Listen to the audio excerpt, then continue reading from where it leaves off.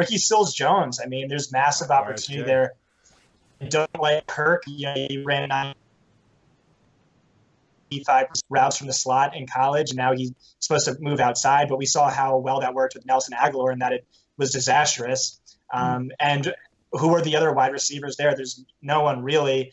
But he did draft an effective quarterback in case something happens to Sam Bradford. And, he was great on a very limited sample last year. The offensive coordinator is saying that he's designing a bunch of plays for him in his playbook. They look to feature him. So I think his draft stock has skyrocketed, and he's really a guy I'm targeting in drafts because you look at the top 12 tight ends, it's Gronk to Eifert, let's say, and then you look at the next 9, and none of those are even remotely interesting to me. And then you get to Ricky Seals-Jones, so I like him a lot as a sleeper.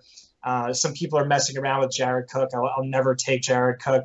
I like RSJ's upside way more, maybe even Ben Watson if you want to go dumpster diving. But yeah, so I like him a lot.